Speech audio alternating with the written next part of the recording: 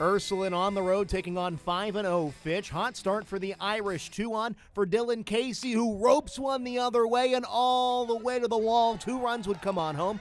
Just like that, it's 2-0 Ursuline. Very next batter is Johnny Cambert. And Cambert crushes one way back to left center and gone. A 2-run shot for Cambert, who previously went to Fitch. So cool moment for the sophomore. Falcons, though, wouldn't quit. Down 5-0 in the 6th. 2-on for Donovan Bell-Sullivan. A laser to left field. A run would score. Fitch scores 2 in the inning to make it 5-2. But that is all Ursuline would allow. Danny Smith gets the strikeout to end the 6th. Ursuline hands Fitch their first loss of the year, 5-2. Stay tuned for extended highlights from the game.